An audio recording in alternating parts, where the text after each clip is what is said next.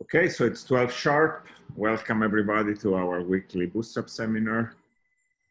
Today we're very happy to have Sasha Zhiboedov from CERN telling us about an analytic toolkit for the S-matrix Bootstrap. Thank you, Sasha. Thanks, Leonardo. Hi, everyone. My talk will be based on the recent paper with Miguel Correa and Amit Sever and some work we also done with Madalena Lemos. Please ask me if you have questions. I'll try to explain the basic ideas. Maybe I need some technical details. So, okay, that's last week, I guess we had this school and we had here many interesting lectures. So, and a couple of results which I would like to bring up is that, of course, the famous plot how we can zoom in into the high-dimensional CFTs and solve them, or partially solve them, like 3D-izing model, which was covered by Peter, and this great plot which was covered by Pedro Vieira of two-dimensional S matrices. And in both cases, we run some kind of Bootstrap problem, and we find this physical theories which we can zoom in and extract the interesting physical information about physical theories, or in some sense solve them. Let me call it loosely like that. So the open challenge is, of course, and it's very old challenge, is to bootstrap physical S matrices in high dimensions. So by high, I mean d larger or equal than 3. Of course, it's also a challenge in d equal 2, but my talk will be mostly d equal. Will be about d larger or equal than 3. You will understand why. And this is a very old challenge, as you know. It's famously was very active in the 60s and 70s, and this old S matrix bootstrap. And sometimes people say that this old S matrix bootstrap has failed, and usually, I think if you are a bootstrapper, they derive many interesting results. They were discussing bounds, but they definitely failed to solve a physical theory back then, let's say. And maybe now one of the most interesting candidates will be QCD, and they couldn't solve it using bootstrap methods. Recently, there was recently in the last, I guess, 20 or 10 years, there was some attempts to revive these ideas, and well, first of all, there is a sort of perturbative revolution. If you look at the zoomplitudes, there is a big community doing all kinds of amazing things. By studying perturbative amplitudes, there are many remarkable structures, and which are still to be understood. But my talk will be mostly non-perturbative. So my interest will be non-perturbative S matrices, and here the inspiration for this work is a recent work by Miguel Paulo, João Penedones, Tron Toledo, Baltvan Rees, and Pedro Vieira. Some of them are here, so they will correct me if I say something erroneous. And still we have this challenge. And so why the problem is so hard? And I guess you can discuss many reasons and many subtleties, but basically we do not understand the multi-point amplitude. So, you know, if you have a collision of two particles, you can create many particles. That's a relativistic theory. And we have some idea about 2-to-2 scattering, but the higher point amplitudes, unless it was some very specific theory as discussed last week in one of the discussions, we really don't have a good control about the analytic properties, etc. And this was a very hard problem 50 years ago. And it's a very hard problem today, and there hasn't been any progress as far as I know. And I'm not sure there is much hope. But in this talk, we will try to exploit some interplay between the particle production and the properties of 2-to-2 amplitude, which is available in d larger or equal than 3, to hopefully make some progress. And as I hope to convince you to some extent, and especially from maybe many young bootstrappers, there are many challenges and many things to try, and it's not guaranteed that we succeed, but we should definitely be able to fail better than in the 60s. So, and that would be one of the messages. So we can try many things. And what is this relation between scattering and production in high dimensions? So let me present you a simple physical picture. Why, if you have 2 to 2 scattering in 3 high dimensions, you have high point scattering. Well, you can consider the simple process. Imagine you have 2 to 2 scattering being non-zero, so particles scatter. Then you can imagine 2 particles, one propagating around p plus, around x plus, another around x minus, and they separated in some impact parameter. And then you would think that they can exchange this virtual particle and therefore produce 4 particles in the final states like here. And indeed, you can make it more precise by going to impact parameter space, and then this process is dominated by on-shell particle here. And so then if you have each of these blobs being non-zero, 2 to 2, you have 2 to 4 being non-zero. And this argument works because if you exchange some multi-particle states here, again, they contribute by simple Yukawa potential type reasoning. Their contribution is suppressed by their mass. And so if you have multi-particle states, say 3 particles, it will be suppressed by 3 B. And so if by going to large impact parameter space, you will have production. So you see, I cannot run this argument in 2 dimensions because there is no impact parameter. That's a basic reason. And so of course it's not surprising, but it has a very interesting twist. This simple physical idea has interesting mathematical expression. And technically this hierarchy between 1 particle state, say a 2 particle state, and multi-particle state, which is something which is only available in the gap theory, we do not have in CFT, will be the tool, one of the tools. And for 2 to 2 scattering, it has a name of elastic unitarity, which we will exploit. And it's an opportunity because elastic unitarity was never implemented properly in the Bootstrap considerations. It was not implemented in the 60s. It's not implemented in the recent revival. So it's a challenge, and hopefully we can make progress. And if we cannot directly understand these multi-particles, maybe we can make progress by understanding this elastic unitarity. So it was not implemented in the derivation of Rossar bound, basically in any of the many of the results from the 60s. So the plan of the talk is the following. The first part is essential, can be thought of a lecture 5 of Pedro's course. It's, well, let me call it analytical matrix bootstrap. It's, in some sense, it has been known since the 60s. We were inspired by the recent developments. It's an S-matrix analog of what was covered in lectures by Simon in CFT. So if you want to do analytical non-perturbative computations, that's what you will do.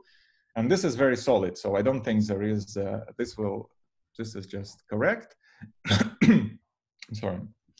And the second part will be numerical implementation, which I call open-ended because I think that we can have many discussions, and I don't know what is the best way to proceed, but I will mention few directions and then we can discuss. So let me start with a setup. We think of, we consider a scattering in a unitary relativistic gap theory. So all particles have mass, and for simplicity, I consider a theory where the only stable particle is a scalar with mass m. So here on the picture, you see a collision of 2 particles in the center of mass frame. In the far past and far future, the state of your theory is described by a set of particles, 3 particles, which form a Fock space. And then there is a unitary operator called S matrix, which maps you in states to out states, which we want to study. I will focus as usual, as always, on a 2 to 2 scattering in higher dimensions. So this T is a connected element. 1 is if you have a theory, if you have a free scalar, the S matrix is 1. So there is no collision. This T, it's a connected matrix element, and in higher dimensions, it depends on energy and angle. So if you have a physical scattering of particles with some energy and some angle, then this matrix elements gives you a number. And this is a Mandelstam plane. So there are 3 channels, depending on which channel you consider. So given the energy and the angle and the channel, this matrix element spits out for you a complex number. Now the starting point for the whole subject is the realization that that there is an underlying analyticity of this object. In other words, this matrix element or this T function is a boundary value of analytic function. And this analyticity is related to it has an origin in the causality of the underlying theories that we have a light cone, but it's more subtle. It's very interesting how you derive many of the analytic properties. But basically, that's a starting point. So we have a function, and we should think of this function now, a function of 2 complex variables. If you land on the real axis with some physical values of S and T, you get the physical amplitude. But of course, we would like now to study the function of 2 complex numbers. So there is a set of standard assumptions. They have different footing. They're on a different footing. So first is a crossing. It's pretty solid. This is just a statement that we scatter identical particles. Then there is real analyticity, which is also pretty solid. For simplicity in this talk, I will assume that I have a theory where with Z2 symmetry and the stable particle is Z2 odd, and there are no bound states. And this is just technical assumption. And the not something which hasn't been proved is the last 3. One is a polynomial boundedness. This has been proved for physical S and T and for some unphysical S and T, but I will assume it just for any S and T. So if you take one of the variables to be large, the amplitude is polynomially bounded. Second is something which is known as extended analyticity, which is a statement that the only singularities are those required by unitarity. So as I will review, this T function develops non-analyticity, which relates to unitarity, and the basic structure is that we have a S channel cut, T channel cut, and a U channel cut, and there is nothing else. And finally, as this amplitude, this function T of S and T, when we go to the physical values of S and T, in principle it's a distribution. It's not a function. It's more similar to Whiteman functions. However, it's common in many applications to assume that it's actually nice and that it's something continuous, and well, we can have theta functions, but we do not have something more crazy. And so I will not assume it for some parts of the talk. For some parts of the talk, I will assume that it is the case. It's sometimes called in the literature, in the S-metrics literature, pathologies a la Martin, because Martin discussed them. And there is an interesting connection of this property of continuity and something known as macrocausality. Macrocausality is something which is opposed to microcausality, which is a statement that operators in underlying quantum field theory commute. And macrocausality is a statement about factorizations of amplitudes. And if you assume certain physically natural factorizations in some directions which you cannot prove from QFT, this continuity follows. Anyhow, it's an interesting subject, and I will assume it, but you should have in mind that we are dealing in principle with distributions. Sasha, can I ask? Yeah. Can you explain what is the distinction between extended analyticity and maximal analyticity? Yes. In principle, you are free to assume analyticity as much as you feel comfortable with. For example, you can say that, so what is the basic picture? Let's say you take T to be negative and S to be large and positive. So it's a physical scattering. Then you start continuing T to be positive. And you can imagine something crazy happening, something like new cuts and new singularities coming from the second sheet, and so populate your physical sheet, and so this can be wild. And so I'm assuming that this doesn't happen, but it's up to me to decide how much of it. And so maximal analyticity is a statement that for any S and T, say for any absolute value of S and T, this is the structure of the complex plane. Extended analyticity is that, for example, I assume that for S less than 10 m squared, this is the structure of the complex plane, but I do not commit to what happens if I go to the far away. So the relation is that maximal extended analyticity is strictly included in maximal analyticity, but it does not imply it. We can. Sorry, maybe I just didn't understand what your definition of extended analyticity is. your picture you drew as if T and S were real when you drew the cut. But yeah. do you mean that, or do you mean that this picture will continue to extend the cut? Yeah. This will continue to hold for complex T and S.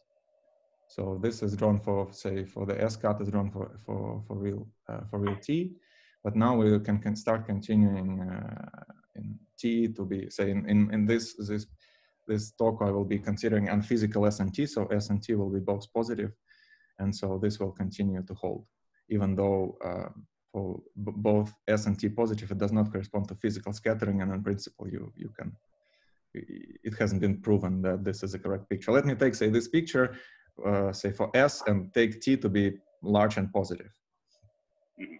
So and about your assumption polynomial boundedness for arbitrary complex S and T, do you mean just the first sheet, or?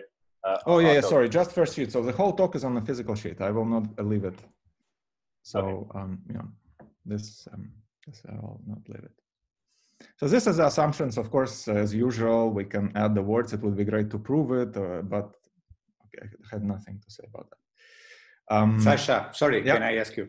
Yeah. So can you remind us which analyticity property have been rigorously proven following from causality, and which condition? What? Yeah, it's I have an extra slide on that. We can go to that, but basically you say for T, for absolute value of T less than, say, 4n squared for identical particles, this is a correct picture. This has been proven.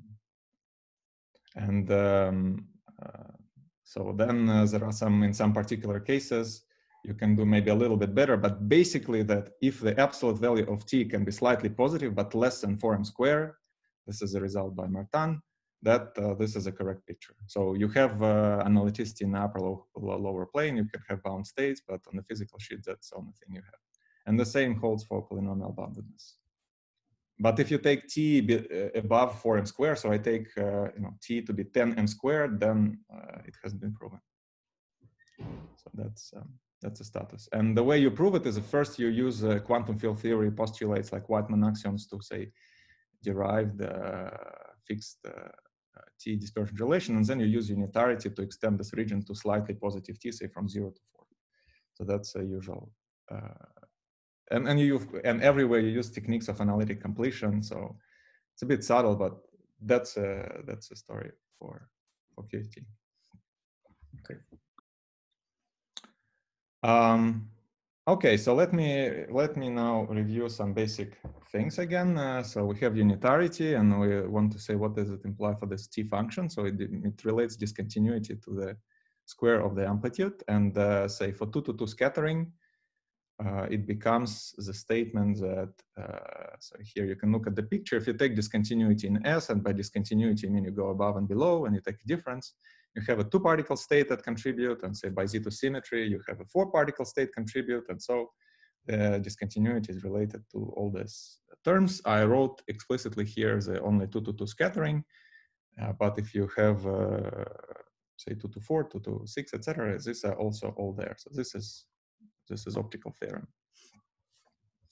Now, this kernel, let me comment quickly on this kernel P, because it will have some nice, it will play some role. This kernel is explicitly known, of course. It's completely kinematical object.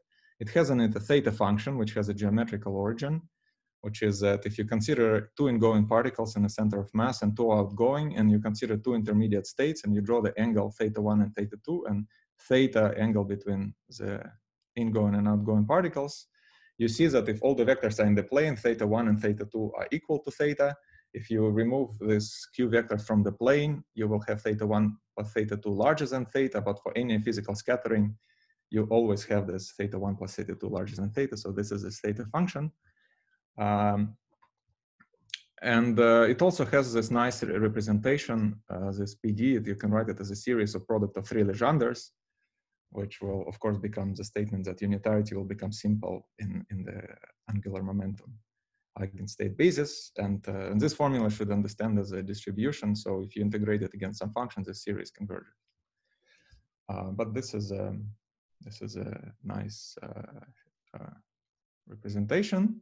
So let me now go to the equation, which I think if you have only worked on CFT is a lot of fun because you don't have it in CFTs. Namely, in the gap theory, we have this special set of energies, say here between 4 and 16, where you can produce only 2 particles.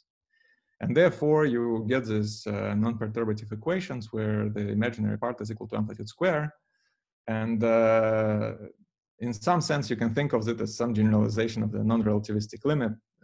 I don't mean anything but just in the non-relativistic limit, which is a part of this region when s very close to 4, you don't produce particles, but this region extends to, say, some finite range in relativistic theory. And as you will see, it leads to very interesting structures. And this is exact non-perturbative equation. Now, I will use few tools to make some progress. And the tool which is, I think, sort of is central in this story is a so-called Mandelstam equation, which I will explain in a second. And then to perform analytic computation, one or at least I need a small parameter. That's I don't know how to make progress otherwise. And the 2 small parameters, which are kinematically always there. One is something we call the threshold expansion, and one is a statement that if we have a massive theory, we have a non-relativistic limit. But it will not be just that. So it's not be just a non-relativistic limit, but it will be some non-relativistic limit on relativistic steroids. So it will have some interesting twist, but that's a one kinematical parameter. And one is something familiar from the CFT Bootstrap. It's large spin, but this is this is something familiar. So I will briefly mention that. And now something I'll try to explain. It's a bit of maybe intricate scheme, but what I will try to do is that, okay, we will start with low energy, low spin data, something you say measure in experiment, and we will ask how elastic unitarity, crossing, and elasticity constrain the amplitude based on this data. This would be the basic game we will play, and then how we can maybe implement it numerically in the end. But so in the end, I hope to explain all the words which are on this picture. Should be clear by the end of the talk, but that's the basic idea. So I will not say anything about the possible low energy, low spin data values. For example, what the numerical group Bootstrap has done, the analysis of this scattering length. This is the input here, but I will more focus on elastic unitarity, etc. And of course, we will see as an outcome based on this general arguments that we will see particle production. So this is something that comes out of crossing and internal consistency. So let me explain you the basic tools and what is this Mandelstam, equation. So first of all, of course, if we have function which is analytic in some region, you can expand it in the partial waves. So this z, I already wrote it somewhere. It's simply related to S and T. It's an angle, and so it's this fact is known, sometimes called as a Neumann's theorem. But basically, if you have a function, you can expand it in partial waves in some region of analyticity. These FJs are known in the literature as partial waves, and they also real analytic. And if you remember that if we start with this elastic unitarity before, and you remember that the kernel has this nice form of product of 3 Legenders, which has to be the case because the scattering, the scattering process is invariant, has a symmetry under rotation. So if you project this equation to some particular partial wave by integrating against Legendre, you just get something very simple and diagonal. So the imaginary part of f is equal to f squared. So this is the same equation written in this nice basis. And sometimes it's convenient to include also disconnected piece. So you add it's just a definition. I define this S as 1 plus I F. And then elastic unitarity, which was written here, becomes that S is equal to 1. Namely that the scattering phase is just completely real between 4 and 16, and this is for even spins.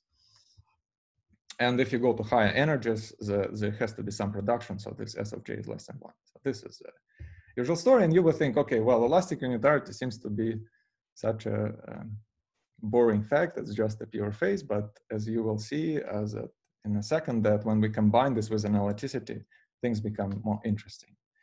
So how do we exploit analyticity, or what we can do with this thing?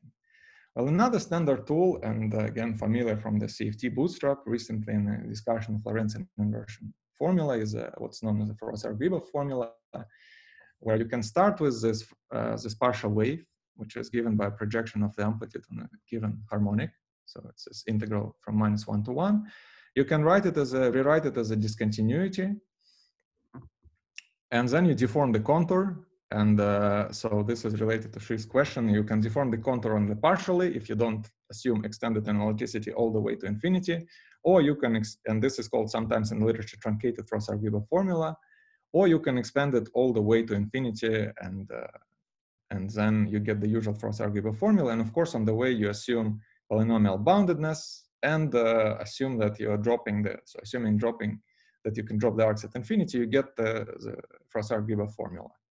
And the main thing that happens here, or one of the things that happen, is that we started with the amplitude and the representation of a partial wave in terms of the amplitude, but now the F is written in terms of discontinuity of the amplitude. So it's a dispersive data, and usually many nice things, or some things happen which are more manifest in terms of this dispersive discontinuity data. And again, this formula satisfies all the criteria of Carlson theorem, so you can analytically continue it and spin. And at this point, you can think of Fj of S as a function of J, which is analytic for real J larger than some fixed value dictated by the behavior of the amplitude. So at this point, we rewrote the partial waves in terms of discontinuity. So this is the analog of the inversion formula. And now it's analytic and spin.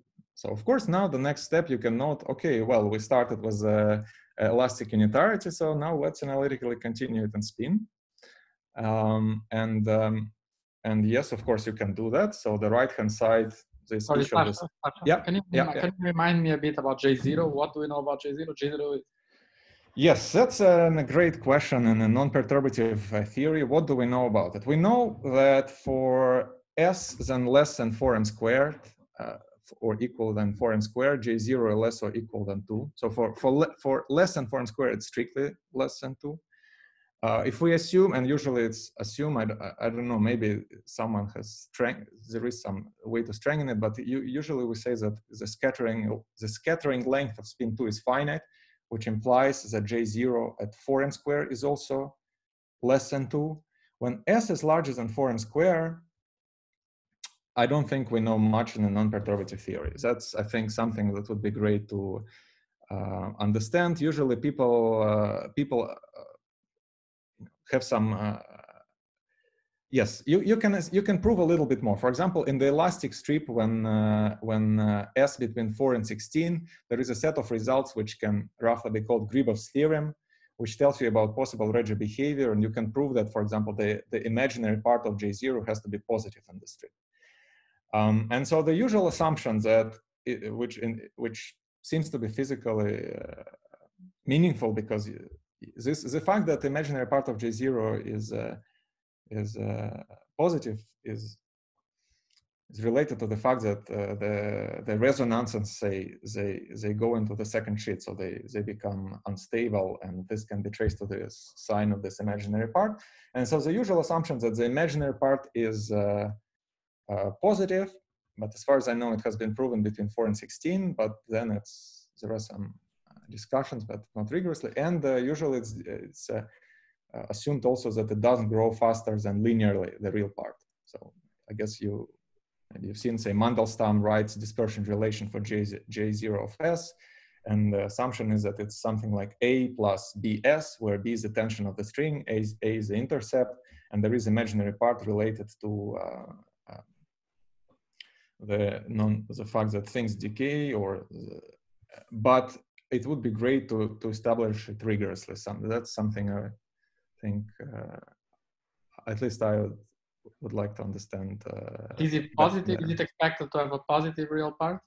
So in your box, you wrote real part of J bigger than J0, but now you are saying J0 is complex, so there should be a real part. Yeah. So here, let me bound T by a power which is real, just by real power. So I can write it like that. So I'm not saying that T behaves like T to the J0 of S. I just bounded by a real power. Yes, sorry, maybe here real part of J in this formula has to be real larger than J0 of S for the integral to converge. Now, if T behaves like T to some power J0 of S, which can be complex, then the real part, I don't think, do we know that it's, I don't think we know that it's positive. It can be negative, which will be the statement that the amplitude decays, but there are various bounds how negative it can be, and it cannot decay probably faster than something I will have to remind. So there are some bounds, at least in the physical region. Again, in the physical region, if we go to higher S, at least to me, I don't think we know much about the real part either. So I guess the usual picture is that, let's say we have large NQCD, we have a linear rigid trajectory, and naively, if we have finite n, okay, now it's, again, the real part stays linear, but we get a little imaginary part. This picture will be correct for some S. If we go to S to be very large, I'm not sure what happens. If someone has an insight about this, it would be great to discuss. So yes, now that we have these things analytic and spin, you can analytically continue and spin this equation. And the right-hand side, you see that F is written in terms of discontinuity. And in the left-hand side, here is a new player in my talk that comes in. You take imaginary part, or this difference. And it is given now in terms of something called rho, and rho is double discontinuity, or known, and we call it double spectral density. So this is just a double discontinuity of the amplitude. And you see now in this way, what happened is that we rewrote the elastic unitarity in terms of purely dispersive data. So on the right-hand side, we have first discontinuity, and the left-hand side, we have a second discontinuity. So you can ask, okay, is there a way to forget again about this partial waves and go back to the original equation, which I started with discontinuity of T is equal to T squared, and express elastic unitarity after some massaging in terms of discontinuities? And the answer is yes, and this was done by Mandelstam, and this is called the Mandelstam equation. So this is a very cool equation. It states that in this elastic region, the double spectral density, rho, is equal to integral of square of the discontinuity with some kernel.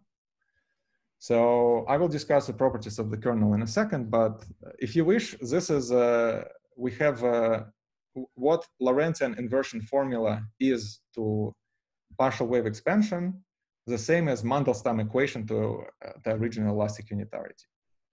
So, and how do you go back to this elastic unitarity at complex spin? Well, you integrate both sides with Q, and you use this identity, which is the integral of the discontinuity of this kernel against Q, gives you a product of two Qs, and then, so if you integrate the left-hand side with this Q Gegenbauer polynomial, you get imaginary part from a previous slide, and on the right-hand side, you use this identity, and you get back this thing. And this nice identity, it can look a little bit mysterious, but it follows from the fact that this Mandelstam kernel can be written as a sum of PQQ.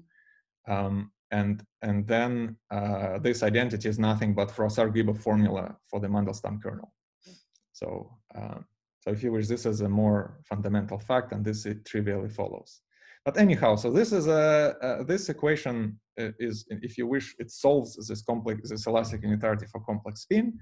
And the nice thing about it compared to the previous slide is that now we have a crossing symmetric object. We started with elastic unitarity, which did not have crossing symmetry, and now we have found some. We rewrite it and we use analyticity, and we got this rho, and the rho is crossing symmetric, and this would be the interesting, I guess, the interesting thing. So now we have this object, and it's crossing symmetric. What do we know about the double spectral density for the non-perturbative amplitudes?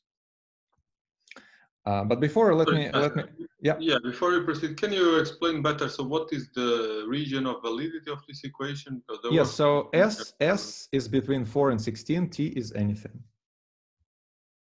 But wasn't, I mean, you said that you didn't know J0 for S greater than 4 and square? Yes, yes, so this equation is valid for S between 4 and 16 in any T. You can derive it independently. I just wanted to connect it to this complex spin because maybe some people are more familiar with this, but originally the way Mandelstam derived it, you don't have to go through this. But this follows from analyticity, and if your S is between 4 and 16 and T is, say, arbitrary positive, then when this equation is non-trivial, this holds. So it's important to keep one variable between. Let me maybe go here.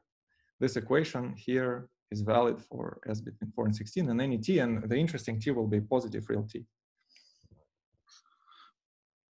So this is if you wish, there is no here some bound on J when, you know, when it's valid. On the previous slide, we have some J for which the formula makes sense, but this, if you have this formula, then the identity will hold as soon as this integral converge and this integral converge for the previous slide, but the original equation is correct. So yeah, so this is a cool equation. So let's study it a little bit. So let me first tell you about this Mandelstam kernel. So you can write it very explicitly. It's written here. It has again the same theta function, well, or related theta function, but it does not have an immediate geometric interpretation as before because we are in a physical signature, and we started with this kernel P where the sign was opposite. And the flipping of the sign that these theta functions tell you that in this positive S and T theta larger than theta 1 plus theta 2 is related that we go to complex angles, and if you wish, we're going from cosines to coches. And so if you want cosine of theta to be larger than theta 1 plus theta 2, you want theta to be less than theta 1 plus theta 2. And if you want to be cosh of theta to be larger than cosine cosh of theta 1 plus theta 2, you want theta to be larger. But anyhow, it has this theta function. And is literally this statement that for this complex angles now, so it says eta plus and eta minus is cosh of theta 1 plus theta 2 or theta 1 minus theta 2. And the integral in this Mandelstam equation is in the finite region. So here's the region of integration. So here we have this equation. You have to integrate from Z1. Z1 is a two-particle threshold. So you start from the two-particle threshold and you integrate into some finite region, which is dictated by theta function. And note that also that if you start with a row, say in the S channel, let's say we call it S channel, S between 4 and 16, then the discontinuity that enters in the equation is in dual channel, so it's T of T. So that's a formula. Are there any questions about that? Yes, Sasha. So you seem to be getting rho of S and T in a region where you did not understand the analyticity of the original amplitude very well. Is that correct? So let's go back. So I assume that this picture holds. So if you take S and T, that's what I call the extended analyticity. If we take S, say, you know, positive and T to be positive, we still have just unitarity cuts. So this is everything I said starting from the derivation of Zhiboedov relies on extended analyticity. So this is surely assumed in deriving this equation. So already, you know, when I start talking about Zhiboedov and this formula, as I deform this contour, I assume extended analyticity. Yeah, this is assumed.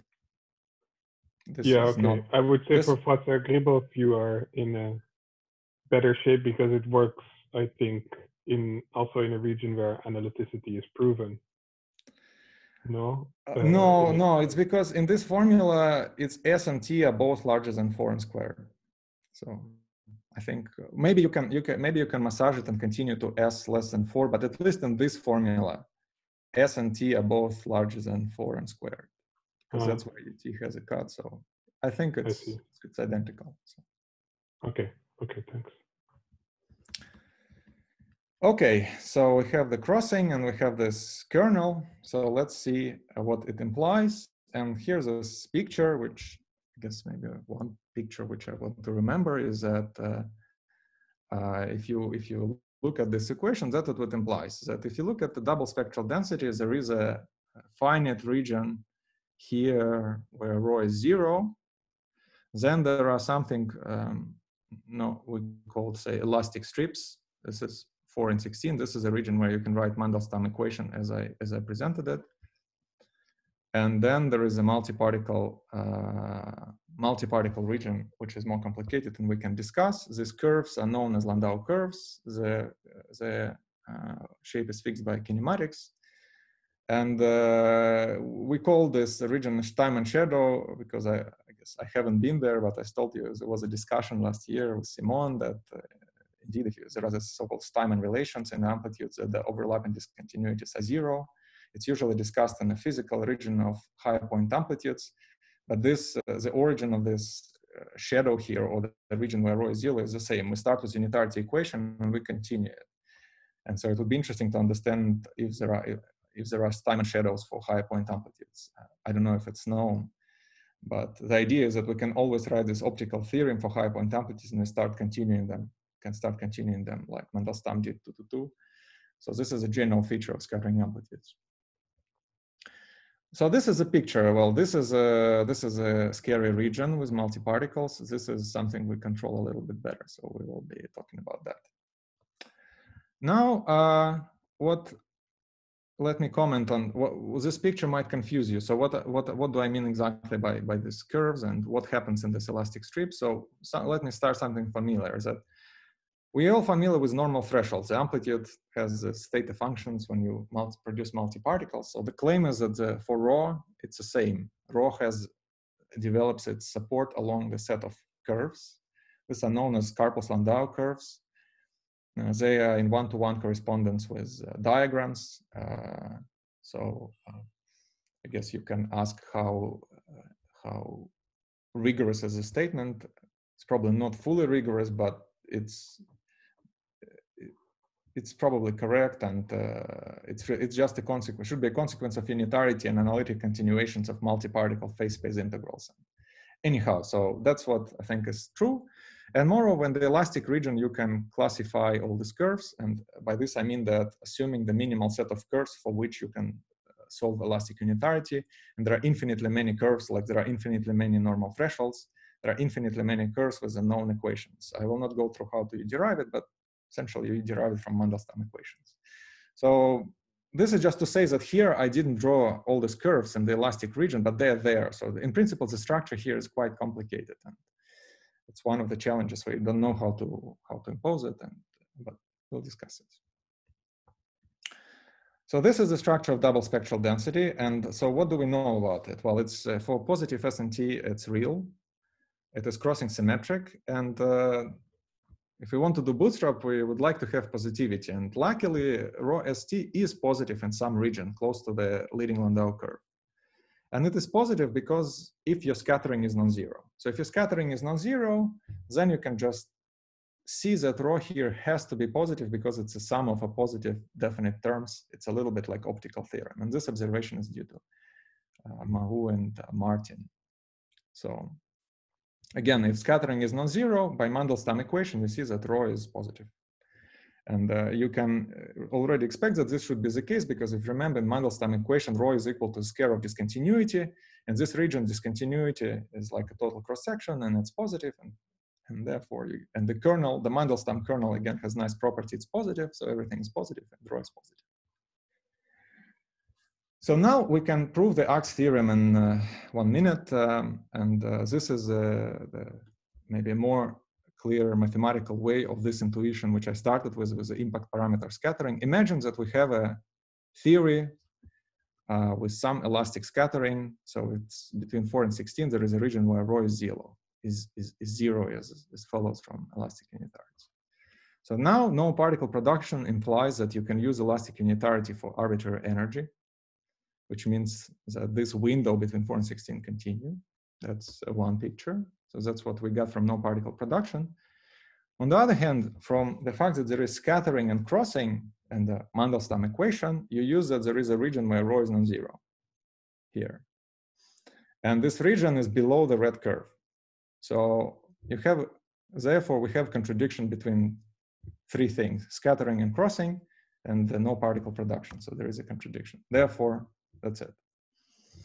And the way it works for physical theories is that if you go to this region and you try to implement the crossing of rho, the way it works is that you have, say, you don't have to go to arbitrary large energies. You can sit somewhere here, S between 16 and 36.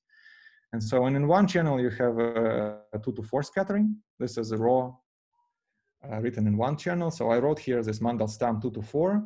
This kernel, again, it's a kinematical kernel that should be, one in principle should be able to derive by analytically continue relativistic phase-space integrals. There were very few papers on that in the past. I think it's an interesting problem to explicitly derive the left-hand side of this equation.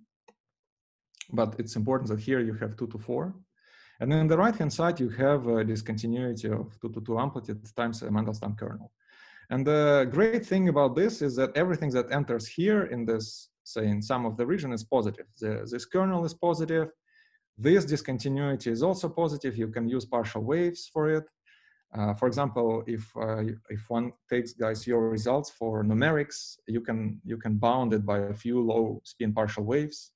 So if you truncate the sum, everything is positive. So you can, no matter how much, if you just know J0 and J2, you can use this equation and bound the left-hand side. Of course, the challenge is then that here you have discontinuity of 2 to 4 in some unphysical region, and then how do I translate it to the statement of 2 to 4 for physical region?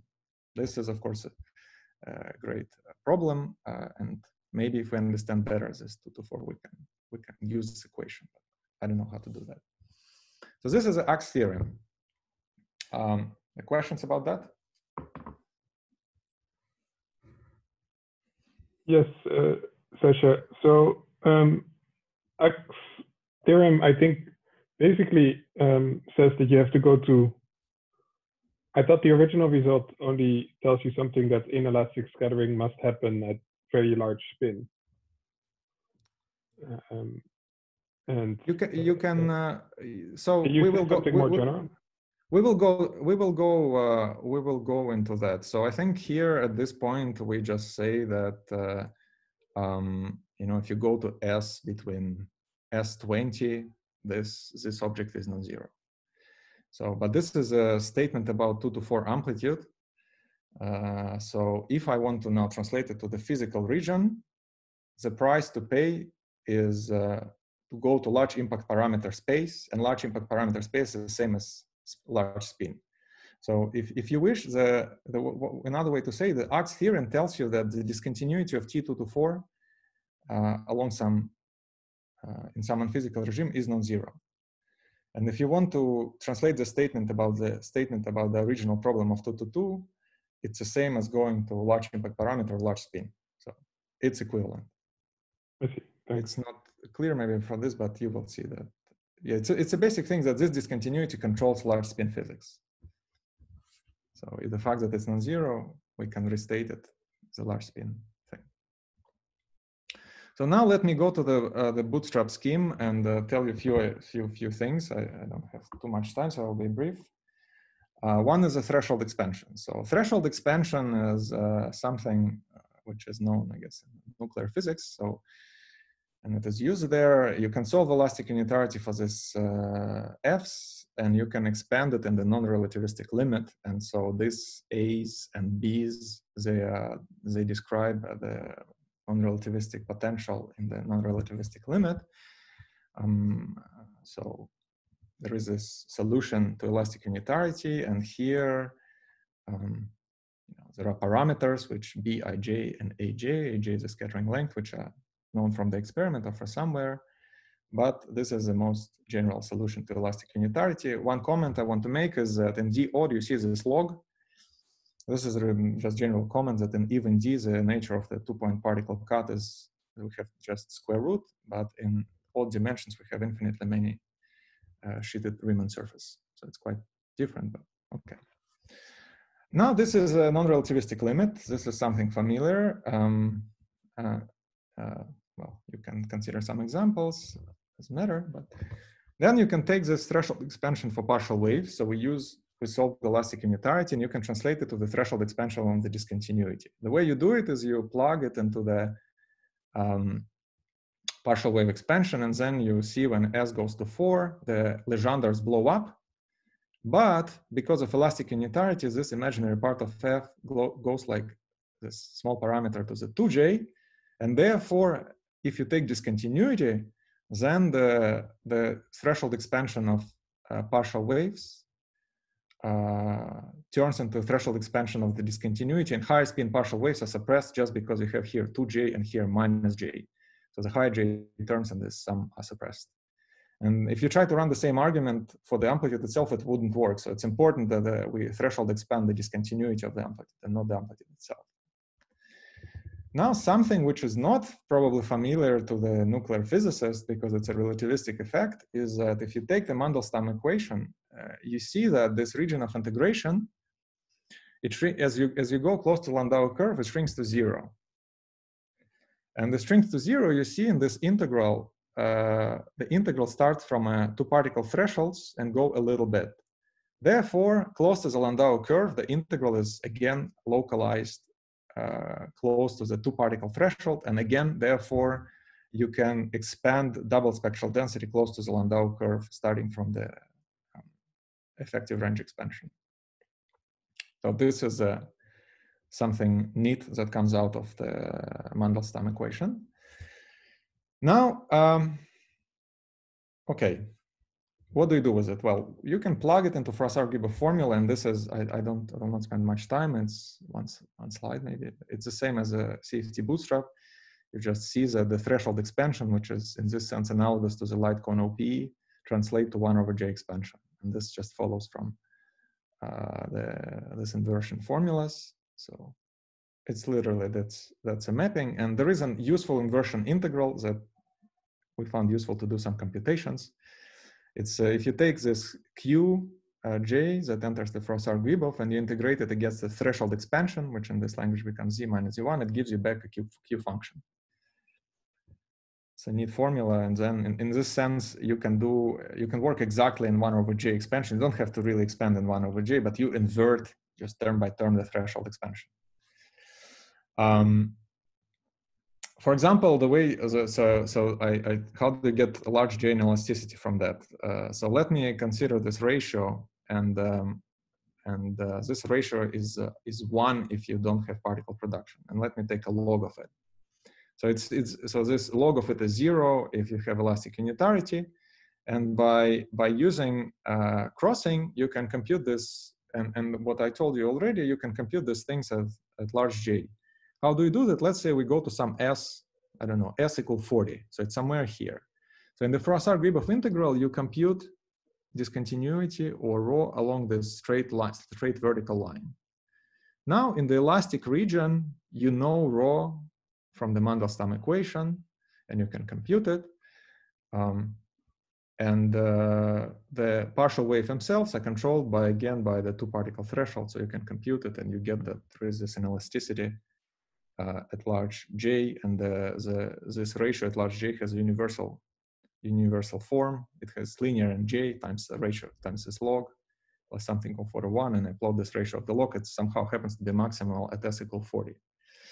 Now, this is the formula at large J. You can ask, okay, how do I use it for finite J?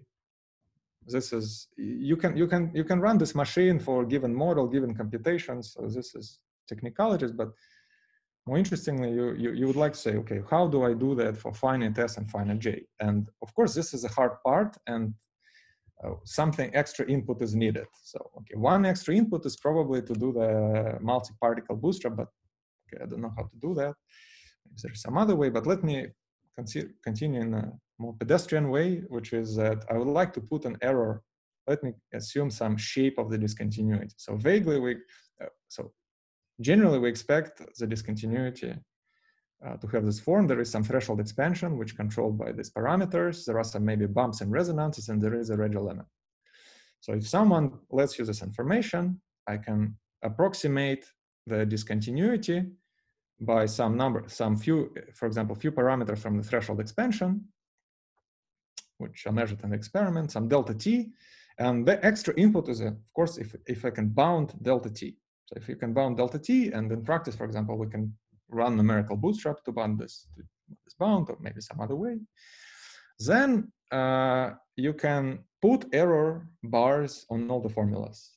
So that's kind of obvious, but the non-trivial part is that it's not like that given this bound, you immediately get the error bars on all the formulas. You have to go through this bootstrap scheme. You have to use elastic unitarity, you have to use crossing, and then you get non-trivial results. Just the bound on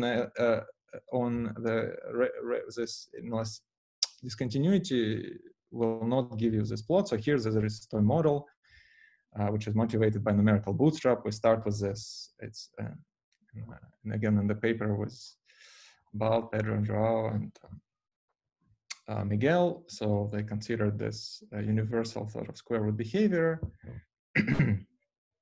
They got it numerically, some behavior, which is a leading term in threshold expansion. And then if you do numerics, you see, say, for example, very simple error bounds. And then you can produce plots where you use elastic unitarity to make predictions about imaginary part of f of j and absolute value f of j at finite jns.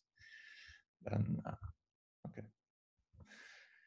Now, in the last 5 minutes, I will discuss numerical implementation, and this is much more open-ended. So what I told you before, it just follows from the consistency. Now, this is something we have to think more about, and here I will quote the work of Guys. So the idea is that we can come up with a very convenient and simple to implement scheme where we take the amplitude and we expand it into this basis of functions, and we truncate then series, this some ansatz, which you truncate, and then you implement unitarity numerically on a set of points on the boundary of S for some finite g of max, and then you run your bootstrap task like maximizing the coupling, and the amazing thing is that you can restate it as semi-definiteness, so you can use this as the usual solvers. And the great thing about this ansatz is that trivializes two things. It trivializes crossing, because you can just take this alphas to be symmetric, and this is crossing. And it trivializes maximal analyticity. So analyticity is manifest. And then it keeps unitarity linear, which is also amazing. So it's very nice scheme.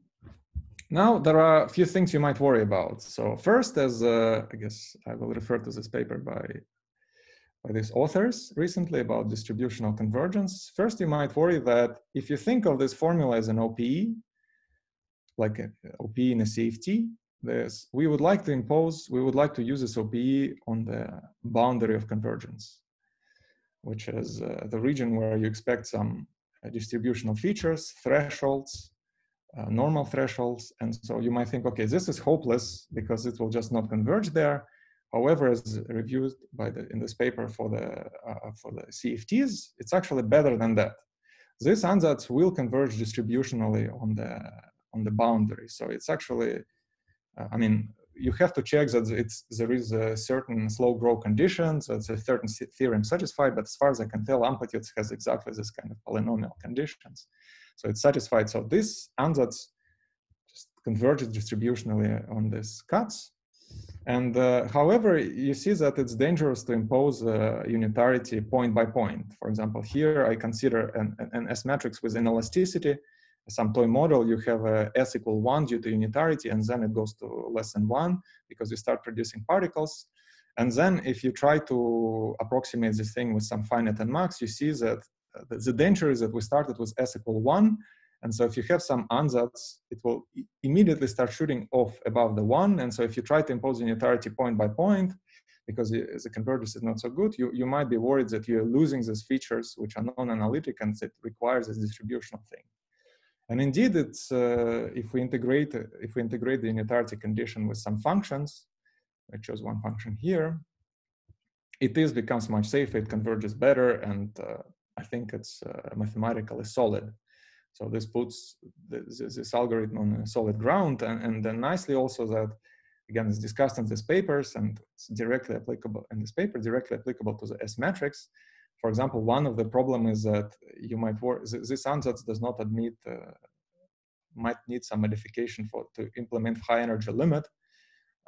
However, if you again think distributionally, and if you consider a set of test functions which do not probe this high energy limit, as far as I can tell, it will again converge, and there is no problem. So it seems like a less, for some problems, it still might be okay to impose unitarity point by point, but generally, we have to do it distributionally, and based on what we expect from the amplitude, we should choose a set of test functions on our ansatz for which we even hope to impose unitarity. For example, if we expect our amplitude to have this feature, it just doesn't, it is not justified to impose unitarity point by point for n max of order 10.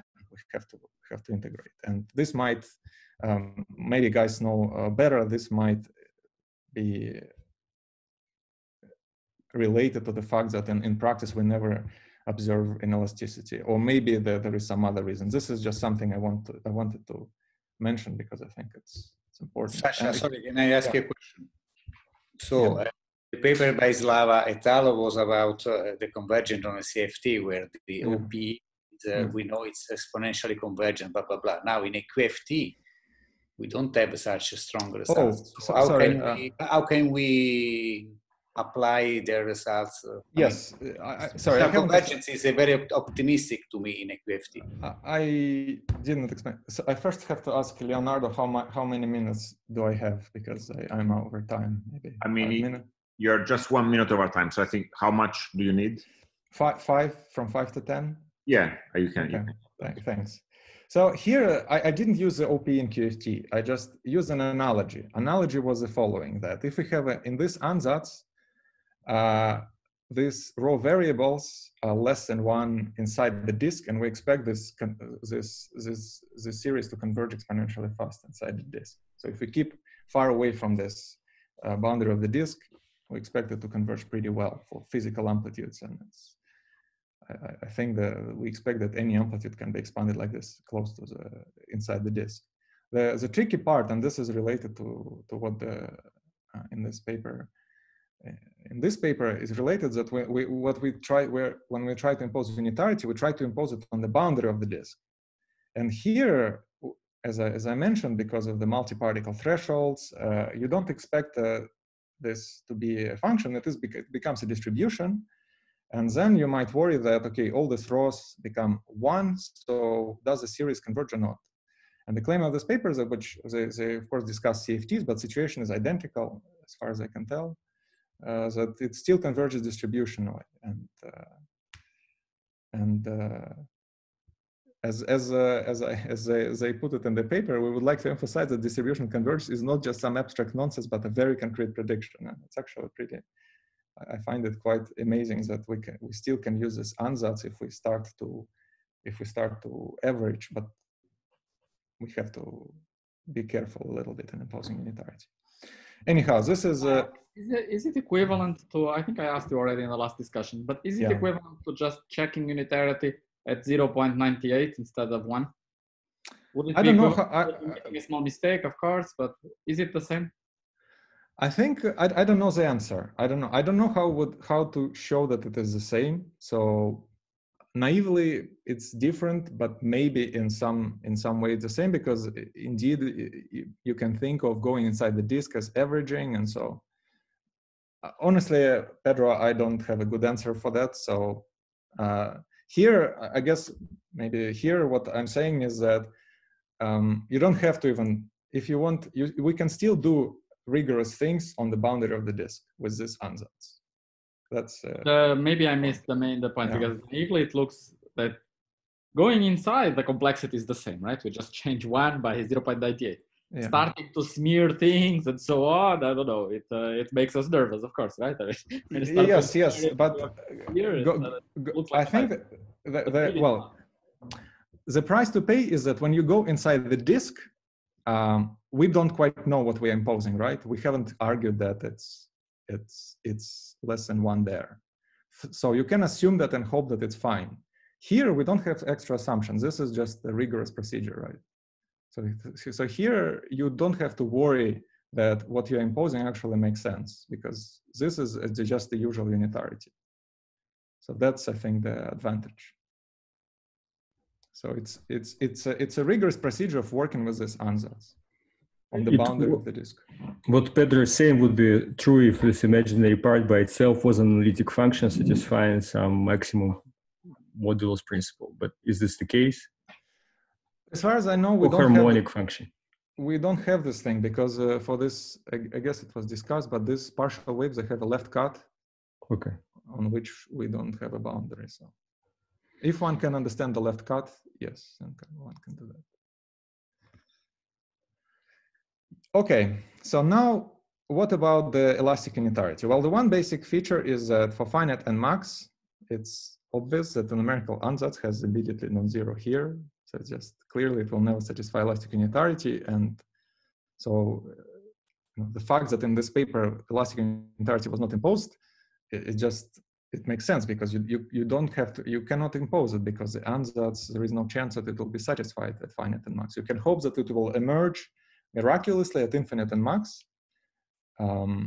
but otherwise rho is non-zero. So an obvious thing is you might try is to change the ansatz such that it has the structure of rho equals 0. As I mentioned to you, in principle, you have this infinitely many Landau curves in this region. So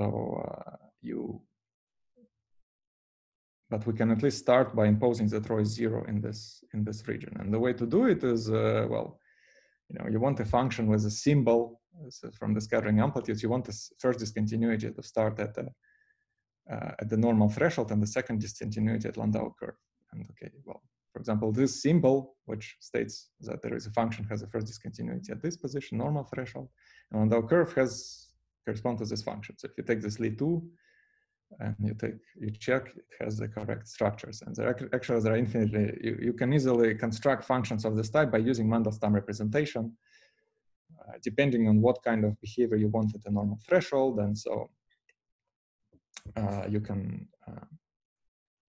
this is the way to implement a shadow. So there are ways, depending on how much structure we want to implement, we can start taking these functions and multiply this by this rhos, which correspond to multi-particle thresholds. And so in this way, by using this function with the correct analytic structure, we will have correct analytic structure. Now, of course, it's not the same as amplitude. Amplitude has infinitely many Landau curves, but it's doing a little bit better. Finally, one can use unitarity at non-integer spin. It's okay, as I told you, elastic unitarity holds at real spin. So, but we don't know how to impose it numerically. It's a nonlinear condition. However, we can impose Sj less or equals than 1 for a real spin, and physical amplitudes which saturate this bound are within this class. So these are extra constraint. And the same goes to the lower bound of inelasticity. For example, if we run the numerical bootstrap, or we decide even to start to work with a set of functions with a certain class of the discontinuities, say they're polynomially bounded, they do not have these outliers, we can also implement it into numerical scheme by and impose elastic unitarity by running this bootstrap scheme. It predicts you that, so in the original paper you set this rho to 0, but you can impose bound on inelasticity by computing this function. So let me conclude. I think, of course, the open question is, can we bootstrap physicalist matrices? And I don't know. Maybe we can do a little bit better with some of these techniques and recent developments. I think interesting thing would be to observe some amplitudes with Reggie growth and particle production. So far, we didn't see this thing in the numerics, and it's can we observe the saturation of rhos are bound? And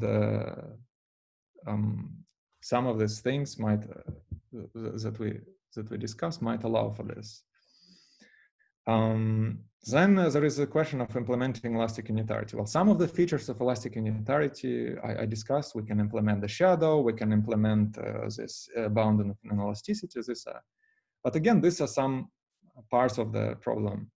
So in principle, elastic unitarity dictates more structure, and then we can we can try to do better.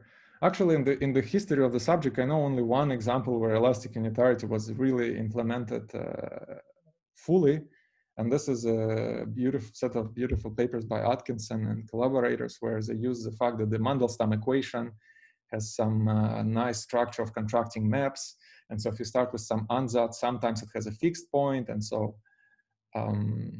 you can use it by starting with something in multi-particle region and then use this Mandelstam equation to find the completions that satisfy elastic unitarity. But this is highly nonlinear. It's not clear how to make it systematic and rigorous. So, but it seems to be an interesting thing.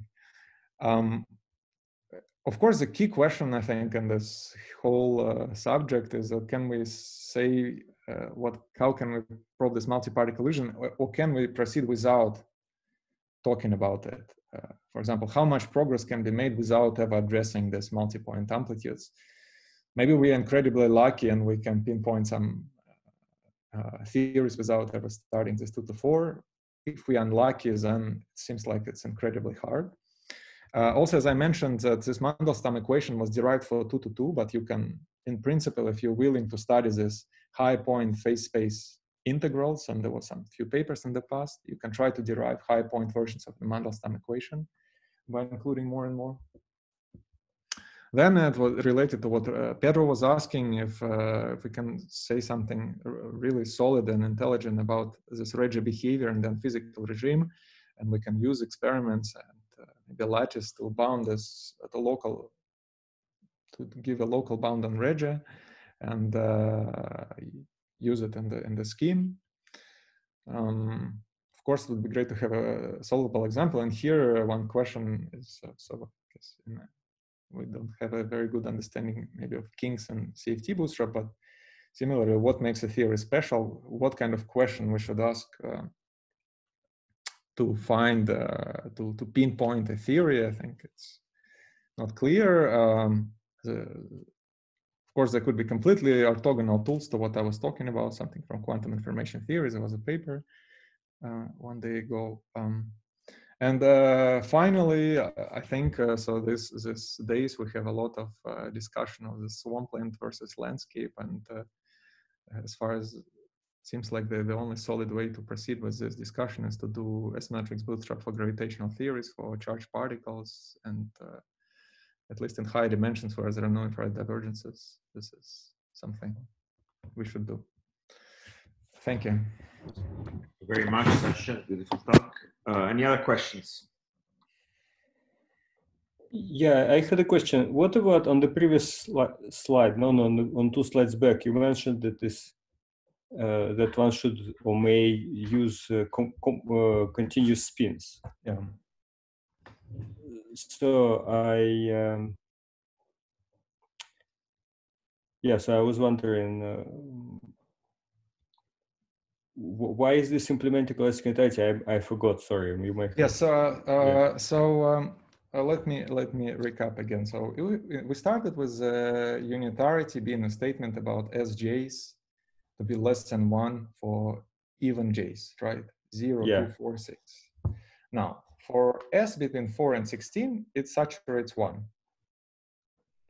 Moreover, we know that it has to saturate 1 for any spin.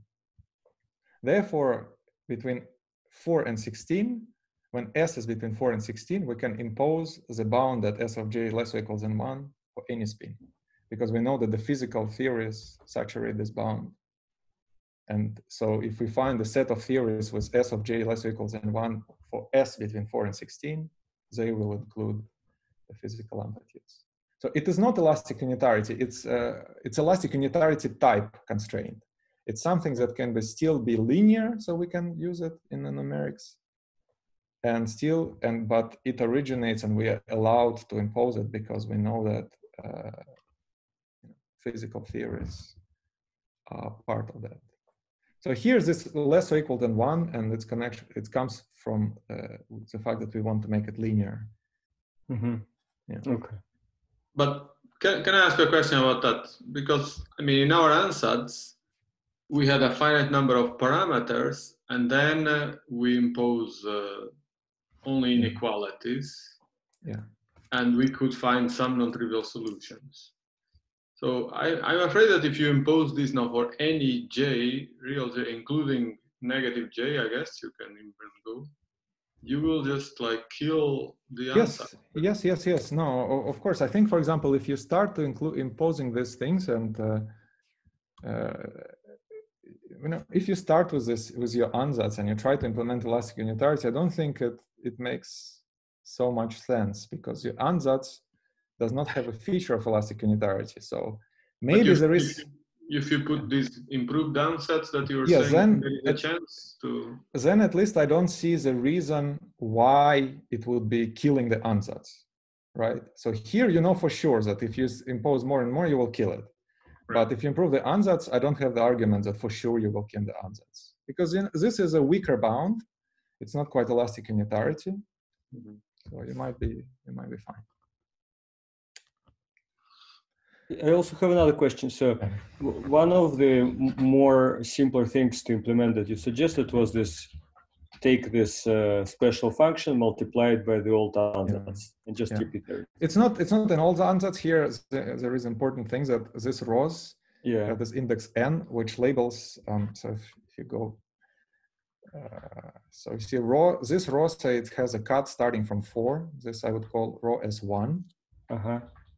So here, row S2, it starts from 16. So there is this label where the row has a cut between, say, 4 and infinity, 16 and infinity, 36 and infinity. So it's a function of the same analytic structure, but the cut starts at n particle region. Okay. So therefore, in this ansatz, if you multiply by old ansatz, you'll be back to this picture, because the old rows have non-zero row here.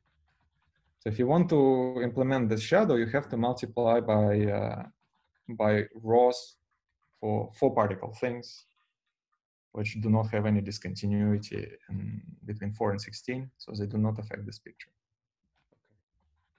But once you, okay, thanks, yeah, I missed this important point. But once you impose this ansatz, then you said, well, but there might be still something more to elastic unitarity. But this I'm puzzled. Yeah, because everything else just followed from analyticity. So it looks like if you have an ansatz which takes into account the fact that there are no states between 2 and 4, and there's analytic, then it looks like everything else should follow. Similarly, like Euclidean Bootstrap ends up producing results consistent with light cone Bootstrap, because somehow it knows about analyticity. So yes, hopefully, what I meant by my comment is that here on this picture, you could have even said before that let's proceed with the naive ansatz and just hope that this, as we send n max to infinity, all the structure miraculously emerges, right? No, you can this say is not this good. No, how will this emerge? Yes, so this doesn't seem to happen. So here what we are saying is that let's implement this 0 here and then hope that the extra structure of Landau curves will emerge. So as I told you that this is a leading Landau curve, so we import rho equals 0, but in principle, elastic unitarity tell you that there will be leading Landau curves, there will be next Landau curve. It might be that the ansatz just still accommodates for it. What I mean is that we haven't built it in, so it should come out from implementing the elastic unitarity numerically. Doesn't seem to. For example, if we used old ansatz and somehow we tried to impose the constraint that unitarity is exactly saturated between 2 and 4 for all spins, could this then somehow asymptotically for large n max lead to? No, you will get 0. You will get only the free theory. No, it's converging towards saturating unitarity, but it never saturates perfectly. You really see as you increase n max, it's 90%, 93, 94, really saturating completely only asymptotically. Asymptotically, I understand. Yeah, I understand. Yeah, we can do 20, right? Maybe Andrea can do 30, I don't know, something. Not like you can really see asymptotically. Okay, well, anyway. Of course, it's nicer to implement it exactly if it's not too expensive. Sure. I think that it's just if you don't implement it, there is no reason for it to emerge. So you might be lucky for some reason that there is a connection between elastic unitarity and couplet maximization. For example, in the guys' papers, they observed that for j equals 0 and j equals 2, you have these things that start saturating elastic unitarity. However, as far as I know, for larger j's, you don't see. It's not clear what's happening. It's not clear what's happening to this solution as we increase in max. But I'm just trying to say something very, very stupid and very trivial, but tell me that it doesn't contradict to what you're saying. I'm just saying, suppose that we try to do what Joao and Miguel and Walter and Pedro are doing and maximize the coupling, but simultaneously try to somehow impose a constraint which would asymptotically say that the S matrix in the region between 2 and 4 has to be close to saturating unitarity, just at the level of the imaginary that the S matrix has to be some phase in this range. It might some be numerical procedure, but it's going to be approximate elastic unitarity imposed just by hand at the level of their algorithm. And hope, but that would emerge, right? In some maybe non-efficient numerical way, but it would emerge.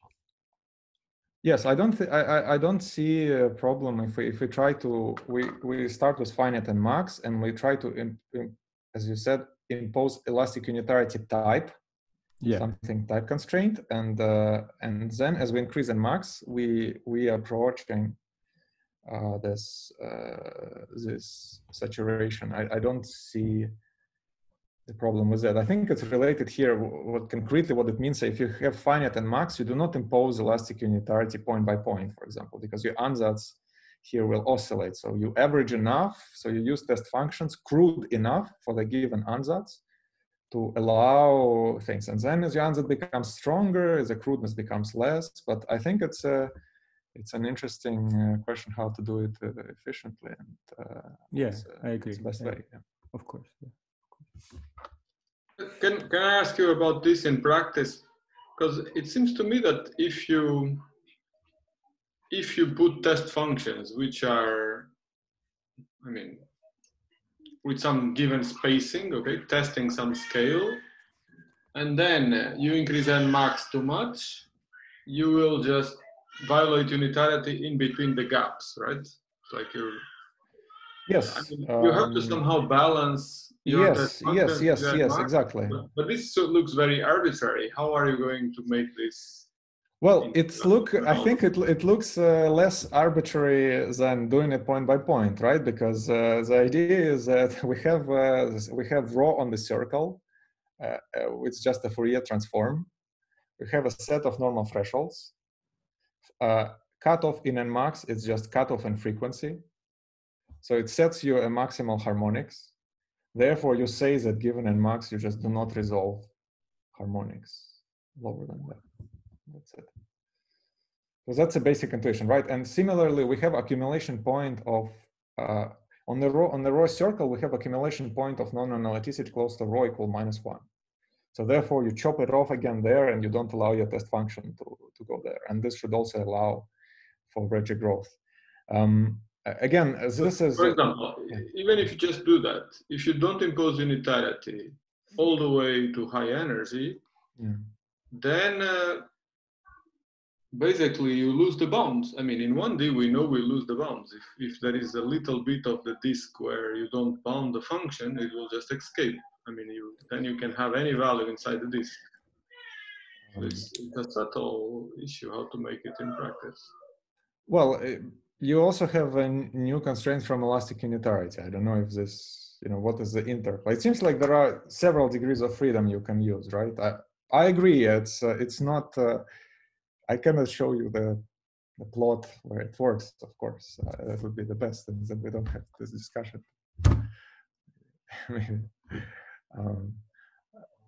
I was actually very happy even with this fact that these things will converge distribution, or that there is this. I think it's because it makes it very solid, at least to my taste, so that we really know what we are doing.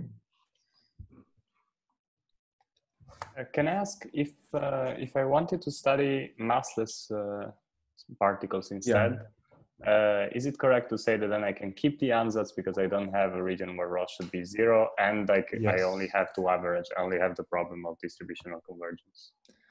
Yes, I think so. I think that's one great thing about massless particles, which I didn't appreciate before. But all the structure of Landau curves collapses to the corner. So this is a correct structure for massless particles. So theories, because we can, as far as I can tell, we can emit photons, and so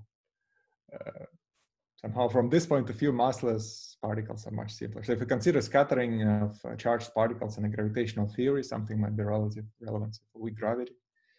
I think this ansatz should be fine. One should only, I would, at least personally, I would worry about this distributional convergence, but this is gone. So because elastic unitarity is gone, so it seems to be much simpler. Actually, relatedly, I think it's not completely clear what is the analog of this in ADS and in CFT Bootstrap, and there is some analog. We discussed with Joao and Simon a bit that Polyakov conditions or some seems to be related, but I don't think, and I don't think it's very clear. If we take what is the analogous story of? Probably there is just none, but maybe in some limit at least there should be. So maybe there is some interpolation. So for generalized free boson, yeah, you only have double traces flowing, right? If you yes. So correlation functions where the spectrum would be a smooth deformation of generalized free boson, probably you would say they are the analog of just having two particles, no? The states just move a little bit, but yeah, exactly, yes. So here, so if you go to CFT's analogy, of course, is very direct for all the quantities which I described. You know, G is T, double disk is disk, rho is quadruple disk. But then we have, as Pedro just said, let's say we have ADS QFT, we have two particle states, we have a discrete set of operators, which are just two particle states, but I'm not sure what is the analog of elastic unitarity. It's a nonlinear equation somehow. The amazing thing about it's a nonlinear exact equation, which relates, it's really something like relates double disk in terms of a correlator square. And perturbatively, if we cut a Witten diagram, we will have it, I think, in some form. It's just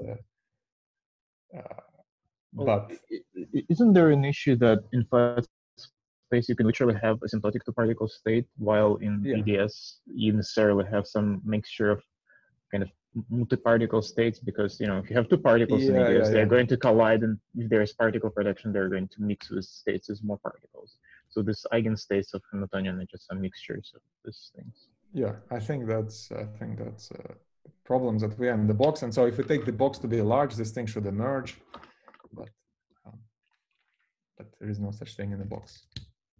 So we're a little bit out of time, but any other questions? Well, I could ask about this Frasa bound. So I think it would be nice to have an explicit amplitude that is crossing symmetric and satisfies unitarity, at least as inequality, is not necessarily elastic unitarity, that's probably too difficult, and saturates the Frasa bound.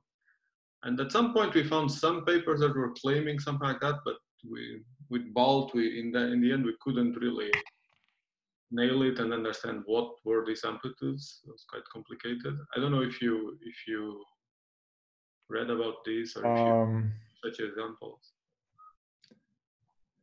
Because from our ansatz, it's extremely difficult to imagine how to. I mean, you cannot do it with finite n marks and. Yeah. So again, this is something which I was. I thought you might try to.